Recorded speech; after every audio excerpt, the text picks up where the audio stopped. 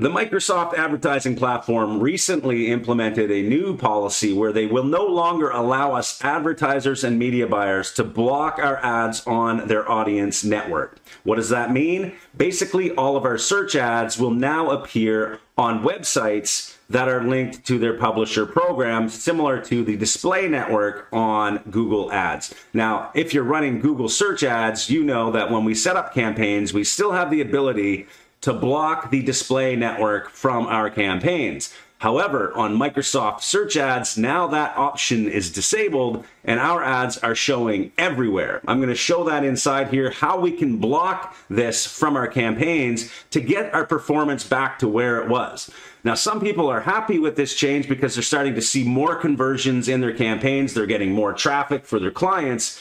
But for the most part, this traffic isn't converting for the majority of campaigns. And the reason for that simply comes down to the intent of the visitor. When you're setting up search ads, you're targeting specific keywords for people to click on.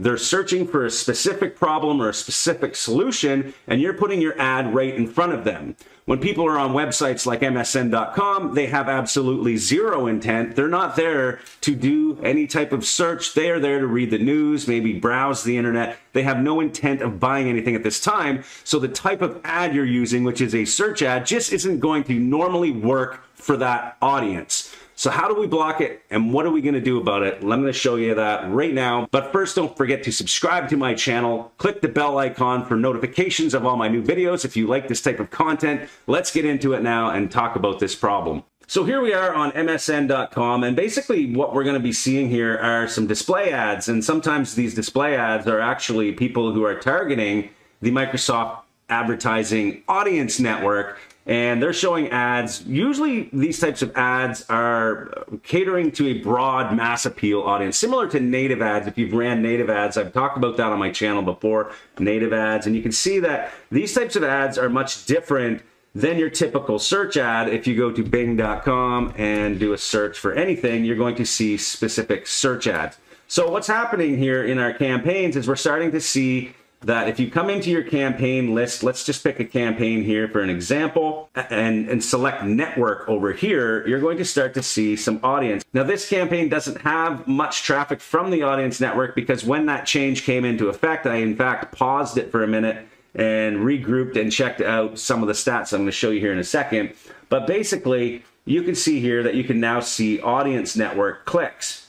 Now, how do we block this? Back in the day, you would go into your ad group settings and you would scroll down to the bottom here where it says ad distribution, and you'd have the ability to block the audience network. But now you can see here all options include search and audience ads. You cannot block it. Even if I select one of the other options here, I'm still going to be getting the audience network ads, and there's no way to block that from my campaign right now, which is unfortunate. And the reason for that is probably because they want to just make more money. I have no idea. It's kind of sad that they're taking away that ability. And I also find that their AI and their automated bidding isn't nearly as advanced as Google or Facebook. So really, we're stuck here. But there is a way to block these placements, and I'm going to show you that quickly here. One of the things you can do is either use your own third-party tracking software. So in my case, I use CPV Lab Pro.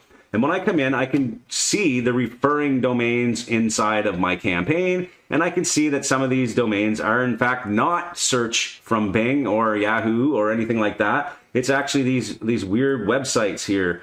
For some reason I have Snapchat here, but you have in-browser app, onesearch.com, smartnews.com. These are all sites that are showing my ads, my search ads, and I need to block those from my campaign. Another way to get that report is to come into the actual Microsoft advertising platform, click on reports, and come up here to website URL publisher. This is going to give you all of the websites in all of your campaigns. So it's a little different than using your own campaign level tracking. So you're going to have to add filters here and filter out by the actual campaign and your ad group if you want, and you'll start to see the actual website. So let's just do that quickly here. So what I've done is I've just selected all time to show an example here. And what you can see here is the ad distribution is audience. And if I want to filter and just do the ad network here, I can do that over here. I can select filter the network, and I just want to see the audience ads.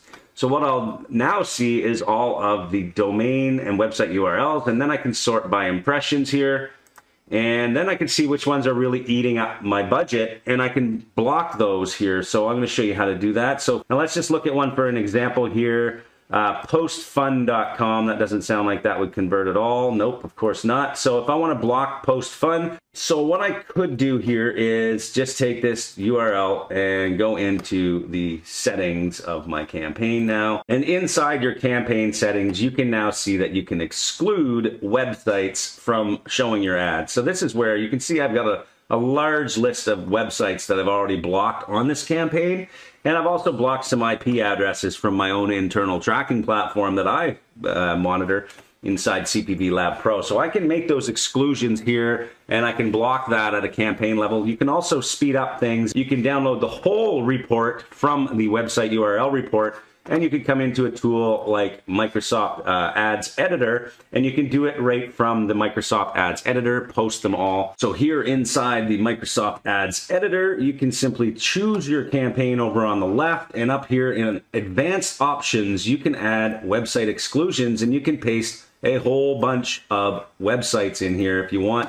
You can do add campaign website exclusions or add ad group website exclusions. Now, for if you want to do account level exclusions on your entire account, you're going to need a manager account with the Microsoft Ads account. So basically you're going to come in here and you can go to tools, and you can also do website exclusion lists, but here you must have a manager account. So if you want, you can just use for now the campaign level. You can copy and make your own master sheet of URLs that you know are never going to convert for you, and you can add that as a website exclusion inside each campaign you set up now as an added step when you're setting up your campaigns. Hopefully that's been helpful for you. If it has, please don't forget to subscribe to my channel, like the content, post a comment. If you have any other questions or comments or anything you want to see covered on this channel, please post it down below so I have an idea of what content to make for next week. Thanks a lot. See you in the next video.